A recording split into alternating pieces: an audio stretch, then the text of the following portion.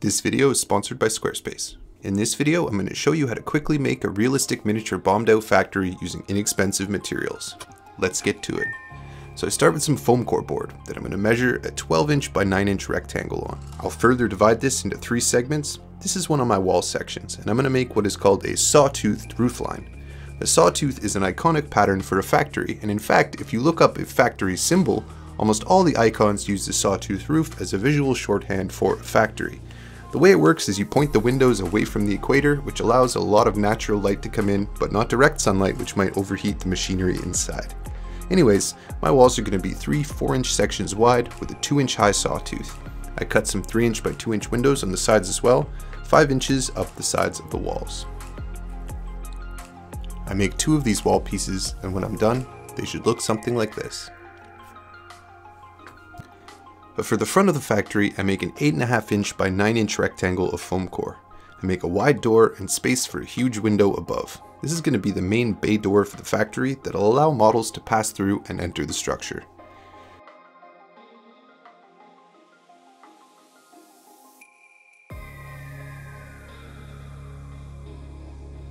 For the back, I make a rectangle that's 7 inches tall, mark out a window, and then draw and cut a diagonal line across it to represent the ruined edge of the building. One wall is already ruined, but I'm going to need to ruin this other wall partially as well. I start by cutting another doorway and then cut through again on a diagonal line. Don't worry about being too precise because this is a ruin after all. Next, I'm going to need a base, so I take a piece of medium chipboard and cut it into a 12-inch by 9-inch rectangle. With some hot glue, I assemble my wall sections to make the basic shape.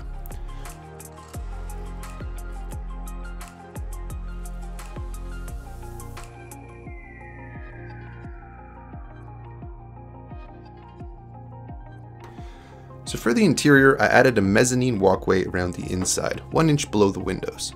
This will allow me to place models up there shooting out of the windows and such.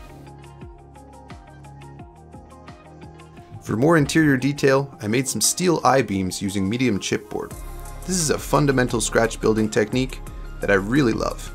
You cut long strips of chipboard, in this case I'm doing 1/4 inch, and then glue the pieces together using white glue or Aleene's tacky glue, which is what I'm using here.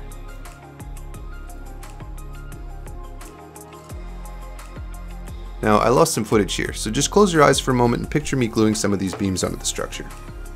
Nicely done. Let's keep going. So it's time to hide some of the unsightly edges and add some sweet texture. I'm going to clad the whole outside of this building with corrugated paper.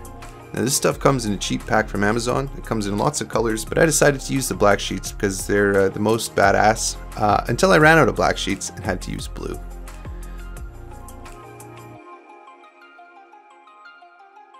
Back inside, I made a nice staircase going from one level to another. I wanted it to be fairly compact with a landing halfway up that you can place a model on. I decided to make the landings from Foamcore supported by more chipboard beams. For the stairs, I used O-scale styrene stairs from Plastruct, which are a perennial favorite of mine and a bit of an extravagance, but I think they're worth it. I really like these things. Now another visual element that makes a factory look like a factory are the windows. I'm sure there's a term for factory windows. Give me a second. Muntins. So factory windows use a lot of small panes of glass divided by muntins. This saves money because small panes are less expensive, and it makes repairs easier as you just have to repair 1 pane at a time if some rotten kid throws a rock through the window on the weekend or something like that. Anyways, I originally planned to cut out the windows by hand using medium chipboard, which is a thick paper card that you might recognize from the back of a legal pad. Now this was really time consuming and it left my hand cramping and miserable, and I did make a few windows this way, so it is possible to do this way, but it also inspired me to make a pretty big hobby breakthrough. I'm going to make my own 3D files and print them on my 3D printer. But before we get into that, let's take a quick moment to look at today's sponsor, Squarespace. If you want to get any of the materials that I used in today's project for yourself, check out the link to my website below that I made using Squarespace.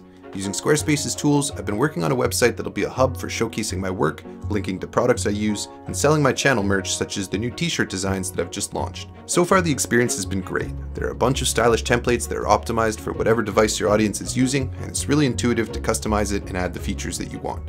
So head to squarespace.com/ericshobbyworkshop to save 10% off your first purchase of a website or domain using the code ericshobbyworkshop. Thanks Squarespace. Now let's get back to those windows. To make some nice muntined windows, I'm going to first make the design on Adobe Illustrator. I make a rectangle the size of the window I need, and then divide the rectangle into the right amount of rows and columns. I adjust the thickness of the muntins, add a thicker frame, then expand the selection and merge the shapes together. I save this as a vector graphics file, or SVG.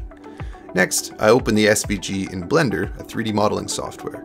The first thing I do is convert the curve into a mesh, go into edit mode, then extrude the shape upwards to a thickness of 2 mm, which is the same thickness as the chipboard I was using. I can then save the file as an STL file. Next, I open the STL in my slicer software. In this case, I'm using Cura, and I make sure that it's scaled to the right size. I then save it to an SD card, take it to my printer, and let her rip. Now this may have sounded complicated, but it was actually surprisingly simple. If you guys have any questions about this, you can chat with me on my Discord for Patreon supporters, and I'd be happy to walk you through whatever information I can. I'll also make the STL files available on this project to my Patreon supporters if you want to make your own. As you can see, once the pieces are printed, they're pretty sweet. Nice and durable too. Now it's time to sell the collapsed feel of this corner, and that means adding a bunch of crumpled metal. Literally though. I'm going to use some crumpled up tinfoil to fill out the shape of the rubble pile. This is a technique I got from the channel RFD Hobby, and it's a super useful little trick. It's important to me that a Lehman Rust tank can drive right through this building, so I kept checking to make sure I have the clearance for that. And once I'm satisfied with the shape, I add a few pieces of chipboard I-beam, then cover the pile in scraps of corrugated paper that I had left over from cladding the building before. Nice. Next, I'm going to cover the whole piece in a mixture of black paint and Mod Podge. This is really important for sealing all the pieces of chipboard and corrugated paper. They'll be a little bit fragile and any moisture will ruin them otherwise. Now I'm going to use a spray primer later, so the paint is mostly just to help me keep track of where I've applied the Mod Podge at this stage.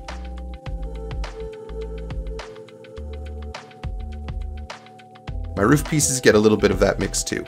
It'll really help stiffen the areas where the corrugated paper overhangs the chipboard. When that's dry, I use the same black paint and Mod Podge mixture to put down some fine grout.